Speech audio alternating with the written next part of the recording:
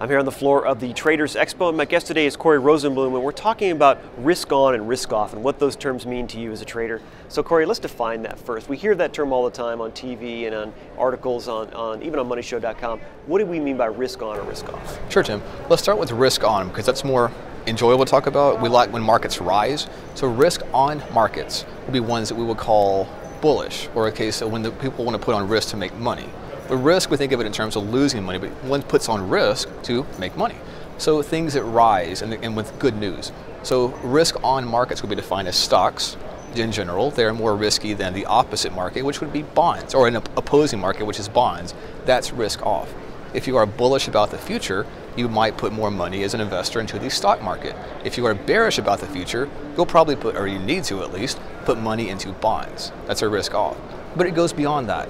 Traders, funds, hedge funds use multiple markets for cross-market movements, hedging strategies, or just opportunity management to mitigate risk. So what they do is look at different market structures or different markets themselves. So for example, again, the simplest is stocks risk on, bonds risk off. But commodities count with the risk on markets. For example, crude oil, gold, silver. Those are also sensitive to economic conditions. When economic conditions improve, those markets rally as well. So we consider commodities in general as risk on. The opposite will be true about the dollar index. It tends to be a safety play. The US government is safe, and people see the dollar as a safety play. It's often called a safety hedge.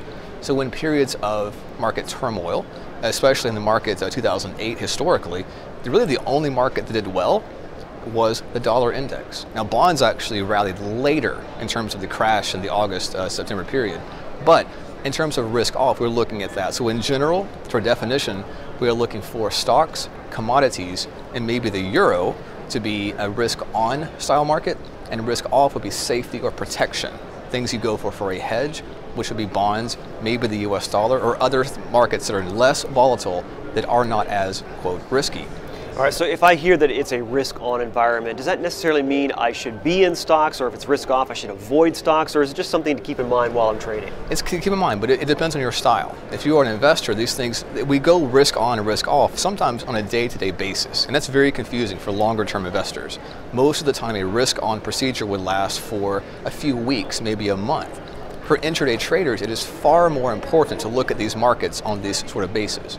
And there's even, we would call a thesis, the one market thesis, where all these markets have approached higher correlations of movement together.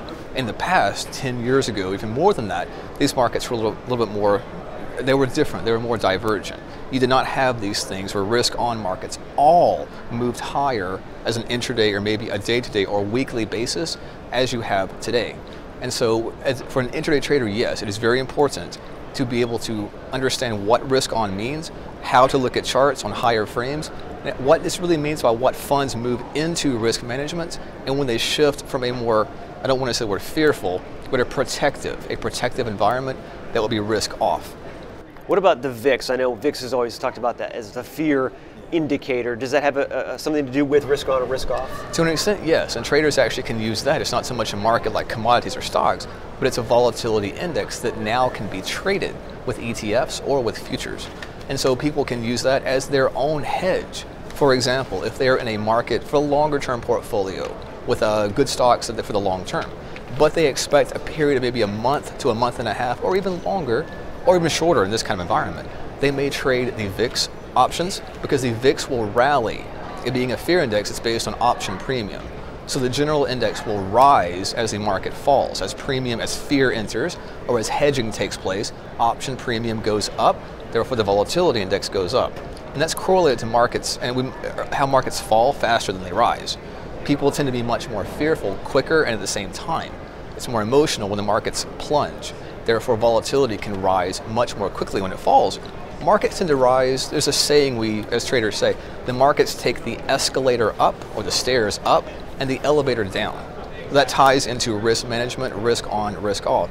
It is much more likely to have a sudden surge to risk off assets than it is to surge quickly, powerfully, impulsively into risk on.